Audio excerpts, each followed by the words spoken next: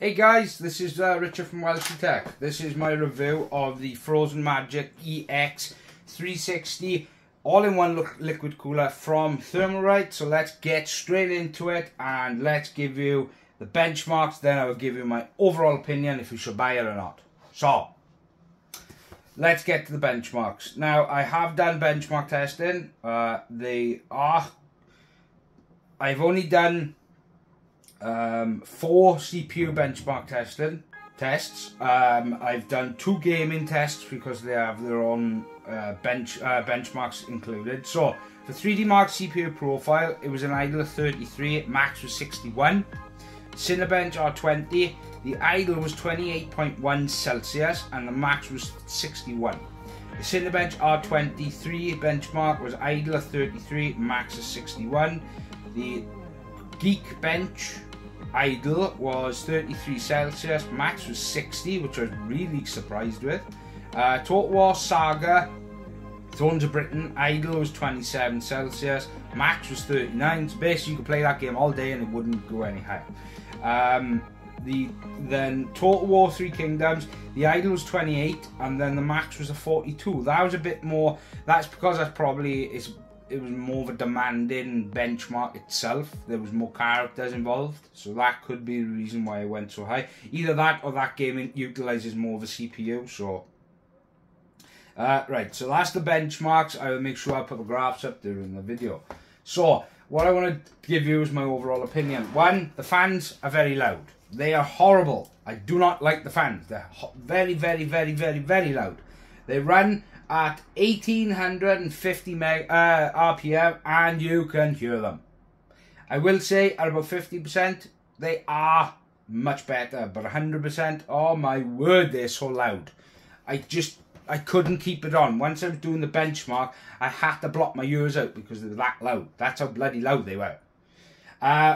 There's one good thing about it, the fans were pre-installed, but if you need to install this in the front of your case, then you've got to rearrange the fans to be blowing air through that side.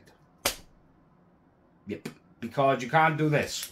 You can't go like that and like that, because it won't work that way. So, that was a pain. The top and the bottom fans were over-tightened at the assembly line. So, when I replaced and took these off and then swapped them around, one fan has got an annoying click as soon as it starts spinning, so that could be due to the assembly. The RGB on the block is nice. It's got very good illumination. If I remember to put a picture up, I will put a picture up for you guys to see it. There's a RGB ring around the housing and then it's got the Thermalright logo. I will say the best colour for this is either purple or red. They are the nicest colours because they're very vibrant, very. As I said, the fans are loud. The performance is good. I mean, this is a 360, so it's going to push a lot of performance because it's so big. And this is a Ryzen 3600. It's got 32 gigs of DDR4 at 3600 megahertz. It's got an MSI Tomahawk B450 motherboard. It's got a GTX 1050 Ti, just my bench test card. It's got a Samsung 980 NVMe for a boot. And it is housed in the 500DX, as well as it's got a 650 watt power supply from Be Quiet, which is fully modular. So that's the specs of the system, and this performed very well. Very well. I will say that it performed very, very well. Now, despite my problems with it, you might not have the same problem, but as this is, the way the fans are actually positioned, I'm assuming this is meant to just be on top of your case, but not all cases support a 360 on top.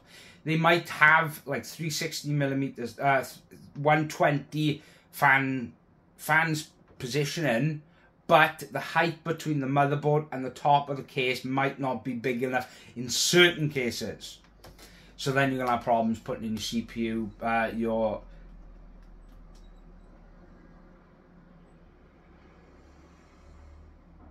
your 8-pin into your motherboard. You're going to also have problems putting in your CPU, PWM fans. You're going to have problems putting in RGB cables if they're situated at the top. But obviously you could really just do all that before you position it in, but then you're going to have problems. And if your CPU 8-pin does come off a little bit from the motherboard itself, which is going to be, it depends on how long your cables are. If you've got extended cables, they can be a little bit off, bit longer than usual cables that come like with the power supplies included. So you could have a bit of problems, but there where the positioning of the other AIO is going to have a really bad tension on that cable. Obviously that's one thing you don't want to do. You do not want to snag that 8-pin cable, especially when you're trying to game, because if anything goes wrong, bye. It will, if you blow that CPU connected up, initially your CPU or your motherboard will be dead, and usually it takes everything with it. So I will make sure I put the graphs up. I will make sure to try and put up a photo, or I'll put a video in this video for you, a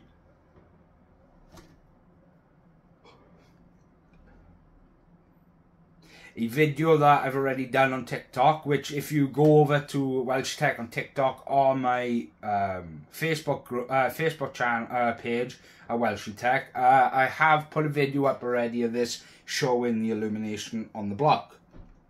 I liked it. The reaction I had on TikTok was quite amazing. They actually loved the look of it, so that made me happy. But you know, there's a lot of pros and cons with this, so if I was you, I'd wait. There's a lot of good options out there. There's Arctic. They've got one of the best AIO on the market.